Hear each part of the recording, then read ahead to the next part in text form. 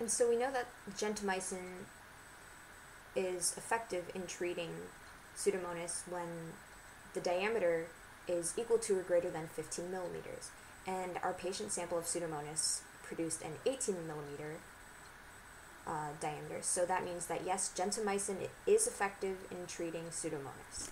And here we can see the chemical structure of Pseudomonas. And so now let's discuss Pseudomonas aeruginosa's antibiotic resistance. Pseudomonas contains efflux pumps, which are protein transport mechanisms that remove toxic substrates, which can be drugs, chemicals, antibiotics, anything of the sort, from within the cell, so within the cytoplasm, and move it to the external environment. So basically what happens is antimicrobials, or antibiotics, enter bacteria through porins, and they enter into the cytoplasm, but then they leave via active transport of the efflux pump, so they leave. And so what's interesting is that Pseudomonas has very few porins compared to other gram-negative bacteria.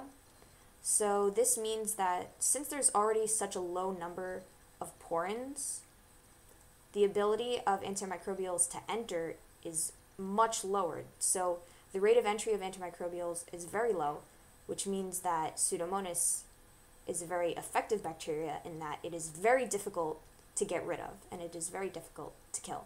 So now I really want to show you guys a YouTube video that really explains efflux pumps, or it shows it in a really great animation. So let me just get that up for you and I'll play it. It's only about 30 seconds and it's very informative.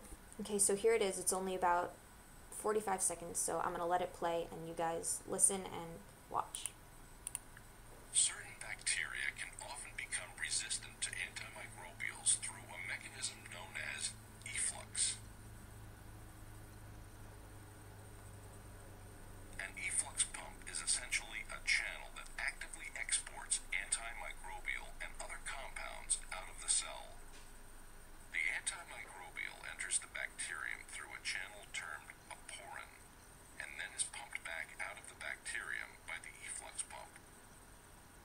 By actively pumping out antimicrobials, the efflux pumps prevent the intracellular accumulation necessary to exert their lethal activity inside the cell.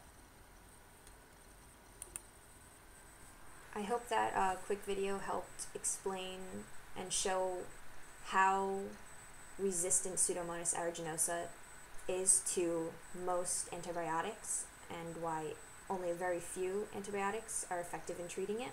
And that concludes our presentation on case study 5.